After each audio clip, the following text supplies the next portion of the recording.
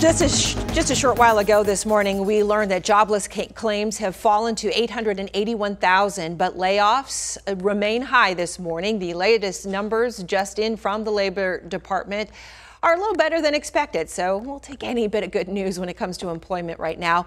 Last week, more than 1 million applied for unemployment. This morning, the government says 13.3 million people are continuing to receive jobless benefits.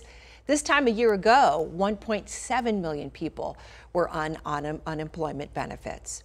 Of course, finding a new career can seem like a daunting task, especially if you are in an industry or you've been in an industry that's really been hurt by this pandemic, like travel or tourism, maybe hospitality or retail.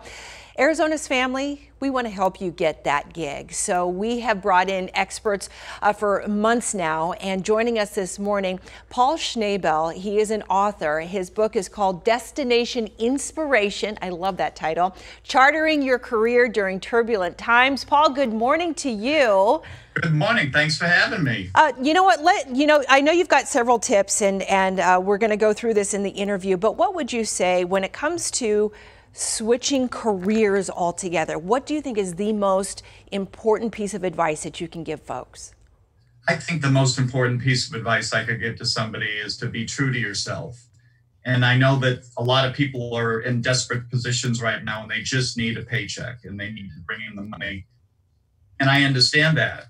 But in the long run, if you can honor your truest self, you're in the best position to sustain a lifetime of work and really be inspired in the process. You know, let's keep going with that because, this is an opportunity. A lot of times when you see a circumstance, an extreme circumstance in your life, it's an opportunity to make a pivot, to make a shift. But, like you said, when you're trying to just put food on the table, how do you find that courage and the wherewithal to follow that dream? Yeah, I think you have to take a leap, right? And you have to do things differently than you've done them before. I mean, we live in unusual times. So traditional methods for finding work probably aren't the same that they would have been. So thinking about things like creating new connections, right? And so beyond just networking, it's really about building relationships. Connect to people you might normally not connect to. Start writing a blog, doing pro bono work, even virtually during COVID, you can do some of that. We're big believers in adding value first. So one of the pivots we did when this hit was to start offering free webinars every week, 30-minute webinars, just to give value to people, not to charge, but just to establish new relationships. I think the other thing in an individual basis is to really learn how to ask really good questions and be curious. You don't know what's out there. You don't know what people might know or what people might be able to help you with. And it's so refreshing to meet somebody that's not all about themselves. Some of the best people I've had to meet that are inspired at their work are ones that are really super curious about you. So it's about not being an alligator, right? What's an alligator look like? Tiny eyes, tiny ears, and a big mouth. So it's really about listening. Interesting. And one of the things you say, identify your native genius. What do you mean by that?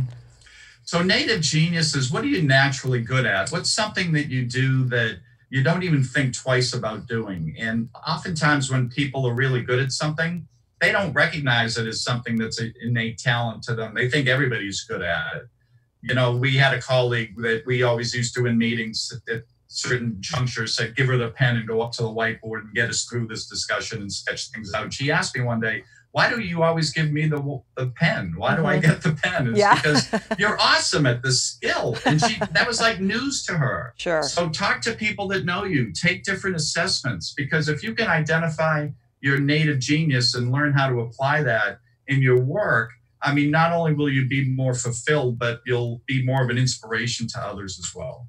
Excellent advice. Paul Schnabel, thank you for spending some time with us this morning, and thanks for the good tips. Thank you.